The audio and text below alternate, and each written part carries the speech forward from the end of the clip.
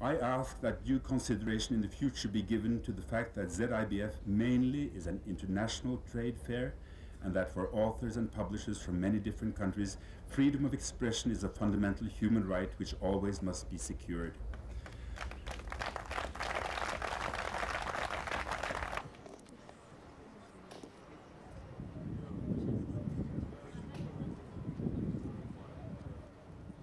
What I feel is that if they would come to the book fair, I shall personally mobilize people to give the treatment which has always been traditionally given to what we call ngocheni, which are gays, because it's not acceptable. I will set them alight.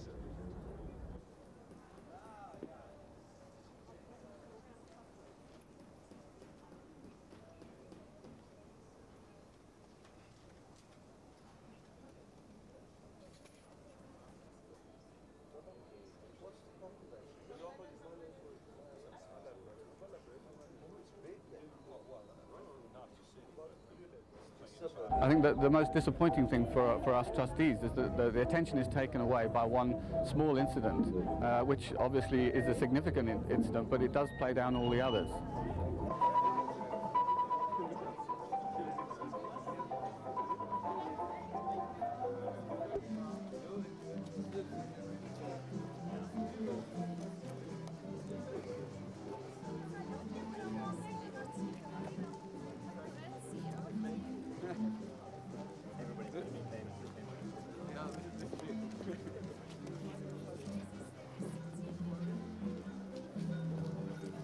Last year we were not allowed to exhibit at all, and the fact that here today we are actually standing in a stand which may not have goals or anything written on it, but we are actually a presence, to us is a victory. And the first victories may be very small, but when it comes to a revolution, civil or otherwise, these are always the biggest steps.